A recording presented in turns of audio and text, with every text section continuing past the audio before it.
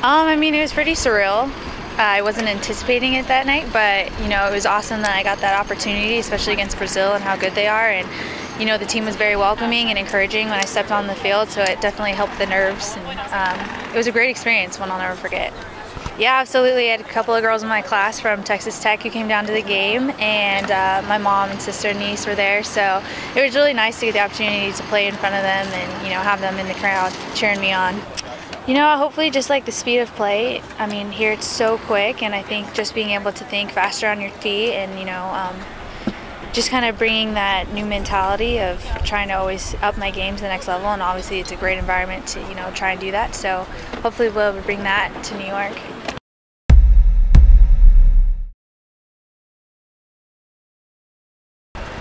Favorite athlete? Right now it's Demaryius Thomas, simply because I think he's cute. Out of the Woods.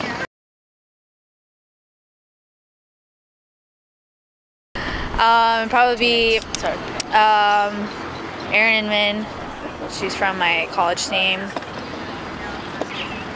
Probably, I'm gonna say my sister because she did play soccer. And Lynn Williams.